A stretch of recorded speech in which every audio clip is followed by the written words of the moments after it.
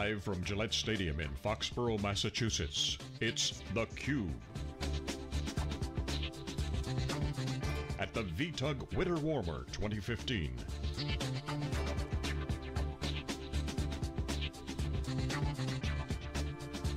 Now, here is your host, Stu Miniman.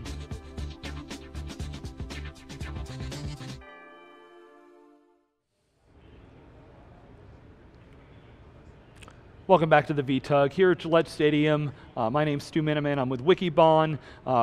We go out to all the big enterprise IT events, help extract the signal from the noise. Joined for this segment by Paul Braren, who's the founder of TinkerTry. I had the pleasure of being introduced by Paul by Matt Brender, longtime friend of the virtualization community. Unfortunately, Matt's got a new job, but he's checking it out in Seattle right now, so he was out of town, and I know he's upset that he can't be here, but he's here in spirit with us. He's also one of the Geek Whisperers and a fellow blogger. So Paul, thanks so much for joining us. Yeah, no, it's great to do this, and it's been fun staying in touch with Matt virtually across the country by Twitter. Yeah. He's been quite active this morning, All as right, usual. so your first time on the program, tell us a little bit about TinkerTry, what it is and what you do. Sure, about 3.5 years ago, I was trying to put together a virtualization lab in my home to stay up to date on vSphere, VMware's ESXi hypervisor, and Hyper-V. And I wanted to be able to do it in an efficient fashion where I could leave it running 24/7. So I had been tired of hand-me-down gear that burned way too many watts, about $1,000 of electricity a month. We're in Connecticut where I live. So I put something new together, and it wasn't being blogged about. I couldn't find good articles that told me what hardware to buy. So I started tinkertry.com back in 2011. All right, awesome, Paul. So you are VMware certified, you're Microsoft certified, you're also a VMware vExpert. What's the kind of stuff you play with, and what do you like getting your hands into? Yeah, no, absolutely. I play with mostly consumer level gear, so getting to the lower price point. In my travels, many IT pros ask me, how do I affordably leave something running at home? And what do I buy?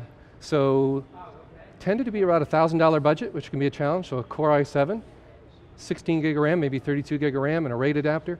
And now for one to maybe two grand, you've got yourself a home SAN/hypervisor you can leave running. So my early articles tended to be about RAID controllers and setting up VMware from scratch. How to do it, step by step.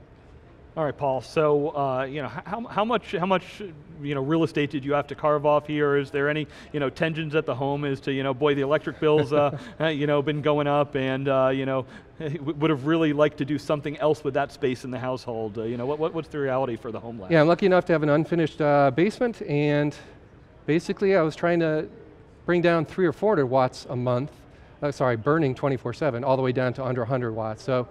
No, the impact in the electric bill is way under $100 at this point, and makes it quite easy to spin up VMs that can be left running, like the OpenVPN appliance that I've talked to user groups about, where I use it at a conference like this. If I join the Wi-Fi, I use OpenVPN to encrypt everything I'm doing from my iOS device or my Windows 8.1 device.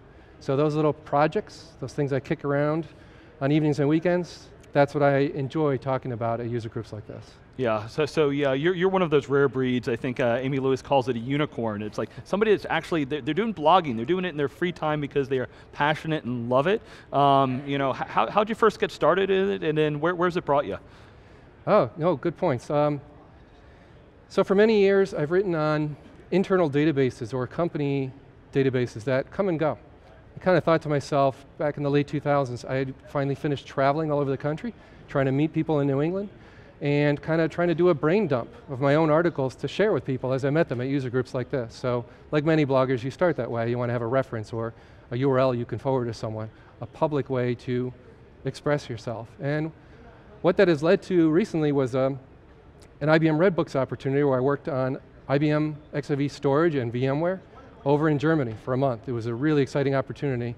That kind of thing wouldn't have happened if I didn't stick my neck out and put myself out there and just say, I've got to work on my public speaking skills, excuse me, and I've got to work on my public writing skills, and to put all that together, because those are not my comfort areas as a home-based employee for the last 5 years, I need to put myself out there. And that's really my motivation for starting it, and it's been well worthwhile. Yeah, it can be a scary thing putting yourself out there at first, but as a friend of mine, Steve Todd said, when you first hit publish, you never know where it's going to lead. And I had great experience. You and I have talked about a little bit. Is the opportunity you have, which what we call kind of the outside in. Sometimes you say, oh, if I start on my day job and I talk to a lot of the people I'm working in, there's only so much of an audience you can reach. But if I put it out there for the outside, you never know who in the world's going to find that valuable, and good content really just finds people and brings it in. So you've been working on the blog for a few years. How's it changed, matured? What do you work on these days? Sure, no, absolutely. The blog, the fine-tuning part ended up being the HD videos on YouTube to complement it. So I'll work on a 1-hour video that shows you soup to nuts how to install ESXi hypervisor and the vSphere appliance on top of it. Basically, the title is Build Your Own Data Center in about an hour. That's been extremely popular. So started realizing, wow, okay, YouTube combined with an article to go with it can be a powerful thing, and chapter markers and all that. So I got a little more structured in my thinking, putting together, realizing, okay, to build a home lab for an hour, it's actually 180 steps. Yeah. Got to write them somewhere. That's part of the thought process. It formalizes it, and then when a new version comes out, like vSphere 6 coming, February 2nd, announcement's coming, you're more ready for it. You have a process going, you've got HD video and ready to rock and roll. So for me, a lot of it's been learning the tools, learning WordPress. And what's exciting for me next month is my pages tend to load in 3 to 5 seconds. When you get past around 50,000 visitors a month, which I surpassed a couple years ago, it gets expensive, this little evening and weekend hobby, to run it at a decent speed. So what I'm excited to do is move away from WordPress, and I'll be blowing the doors off of my current speed. It'll be under 2 seconds to load even the fanciest pages on my site. So keep an eye on me in 2015. I keep refining. I'm always kind of a speed demon at hypervisors and setting up a lab, but also presenting that to the world in a public way. Yeah. I don't want my website to be slow or anything I do to be slow. All right, well, Paul, you're preaching to the choir when you say video is an important content way to get things out. When create a 1-hour video that with 180 steps, can you walk us through how long does that take you to do, both the prep and the shooting of the video, and then I got to imagine you've got a lot of post-processing editing that goes on with that. I do. My videos tend to be almost like a camera's aimed over my shoulder while I'm in a lab, so you're witnessing me doing something that I would be doing anyway in the evening or weekend. 3/4 of them end up on the cutting room floor and never get published because it didn't work or there wasn't value in it. But the ones that are gems are the ones that are almost off the seat of my pants. There's no script when I'm doing that hour video. There is some cutting room activity. Some parts are boring because it's just taking 4 minutes to do such and such. But that process where I'll probably do 10 times building the lab from soup to nuts, including editing it, host files so you don't need a DNS, simplifying it, making it as few steps as possible rather than complicated, so that people would actually embark upon this on half a Saturday on a weekend, rather than find it too daunting to ever take on. Once I get the process refined, then I know what I'm going to publish, and the actual production of the video, the final cut might take 5 cuts, probably 10 hours of video, whittled down to 1 hour. You're right though, it's a 100 or 200 hour project, but I only do that every 18 months or so. Those big posts where a 1 hour video takes a while. All right, so Paul, I'm sure people out there watching this, boy, that's a lot of work. What's the return on that for you?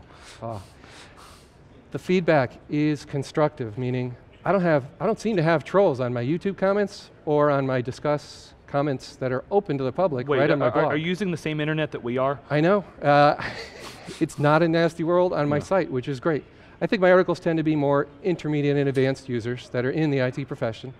And the comments they're leaving are, did you know the Intel brand of the LSI adapter came out with new drivers last week and it actually allows monitoring in a hypervisor that's reliable. That feedback, that helps me make a better article for the next run.